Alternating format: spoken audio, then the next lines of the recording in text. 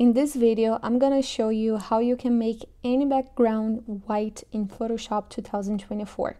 Hello everyone, welcome back to my channel. My name is Silvia, and in this channel, I talk about photography, especially high-end retouching techniques. Now that you know me, let's go to the video. So for this video, as I said before, I'm just gonna show you how you can make this background to be white.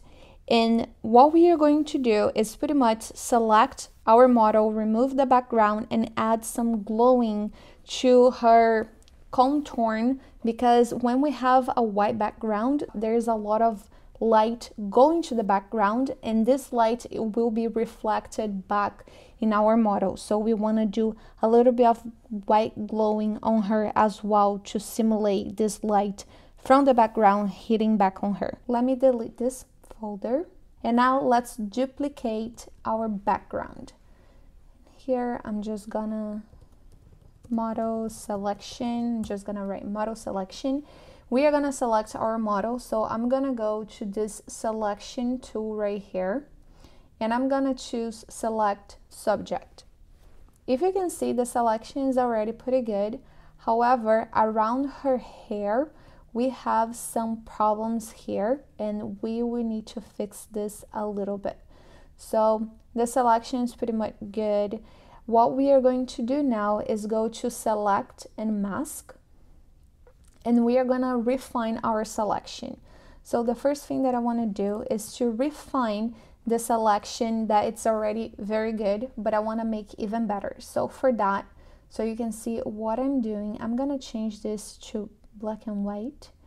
And as you can see, our selection, it has some kind of, it has some edge here that's not very smooth. So what I'm going to do is to make this selection a little bit more smooth. So I'm gonna add a little bit of smooth here. I think this is good. Also, at the same time, I want to have a selection that's a little bit more crisp. So I'm gonna go higher in the contrast, and you are going to see that our selection now is making the white be very white and the black be very black, and now the edge of our selection is a little bit more precise. So I think this is good for me. The hair is still not good, but we are gonna fix this later, so I'm just gonna hit OK. And now what we are going to do is go to select and mask again. Now we are gonna work with the hair. What we are going to do in here is use this second tool that it's gonna make a little bit more a precise selection for her hair. So let me go back here to the photo. We can do even the on white. I'm gonna get a little bit closer to her hair, and we can see that there are many spots here that are not supposed to be selected because it shows the background, and it is just not very perfect selection. So we are gonna try to make this a little bit more perfect, and we are gonna ask Photoshop to redefine the selection. So I'm gonna just go with the brush here.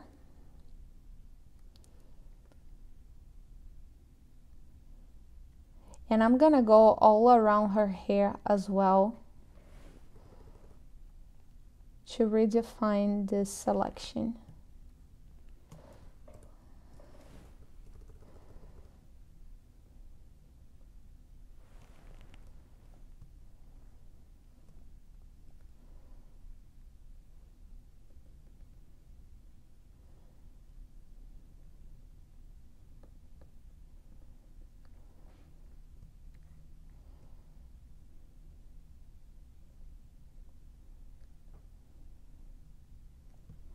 Okay, now it's looking way better. I'm gonna go to the contrast here, and I'm just gonna make the selection to be a little bit more crisp. And this is looking really good, way better than before. I'm gonna go and I'll put settings. I'm gonna select here layer mask. So now when I hit OK, my selection is gonna be created in the mask as well.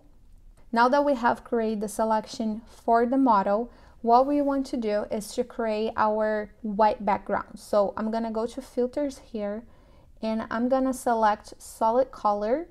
I'm gonna choose the color white. I'm gonna hit OK and I'm gonna move this layer to the middle. And now we have the model in the white background. Now that we have our white background, we still need to work a little bit more in her hair. So what I'm going to do is that I'm gonna go get closer to her hair and I'm gonna click on the mask, and right here I'm gonna select the dodge tool and I'm gonna go in this part here of her hair and I'm just gonna paint. And what this is doing, as you can see, it is just showing more of her hair. So it's making our selection here to be more precise and better and look more natural. So I'm gonna go just around her hair. And you can see that's bringing back some of her hair that was lost in the selection.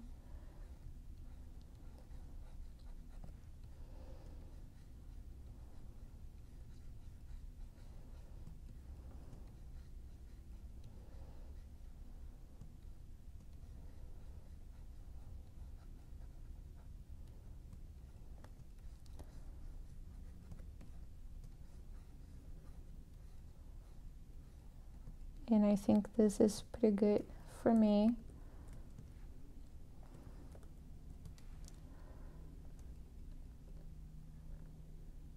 So this is before, and this is after we use the dodge tool, and it just fill out more of her hair. If you think that it doesn't look good, because right now this part here, at the same time that it's bringing her hair back, it's bringing a little bit of the background as well. So I'm gonna go and select the burn tool and I'm gonna go back, select the mask, and I'm gonna go back to the mask and I'm gonna actually remove a little bit of this hair here with the background. Yes, that's looking very good. And that's good for me. Now you have her hair looking way more natural. So what we want to do right now is to do that glow from this light that it's supposed to be hitting her back from the background. So what we are going to do is to double click the layer and we are going to go to inner shadow. And as you can see, if you look here, I'm going to do opacity at 100%. Change the layer. Yours might be in multiply, so you can change the layer to overlay and you can select the color white. Go with the opacity to 100% so you can see better what's happening. But as you can see here, it's creating a little bit of that glow on her. So I want to have this glow on her to simulate the lights coming back from the background. And I am just gonna here angle to 90 so it's coming very perfect and straight. I'm gonna say okay, and it might be a little bit strong. There is some glowing on her hand here that it's a little bit too strong. I kind of don't want that actually. So what I'm going to do is to right click in the FX, and now I'm gonna select create layer. So that effect that was inside of this layer is now created in a different layer. So what I'm going to do is to remove the opacity to 0 and I'm just gonna start bringing back this light.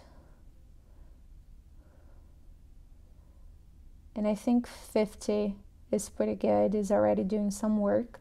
I'm gonna also create a mask. I'm gonna go to my brush and I want to remove this light that is hitting her hand a little bit. I'm gonna lower the opacity here of my brush and have the black color selected. And I'm just gonna remove a little bit of the glow from her hand and from her pants. Just a little bit. And now you have the before and after with the glow. It does make the photo more realistic. And here's the before and after with our old background and our new background. Click the like button if you like the results. Now you know how to change any background to pure white. If you want to know other ways to improve your skills to make more money with photos, check out my latest video here on the screen, and also subscribe to my channel. I'm posting new videos every week. Until next time.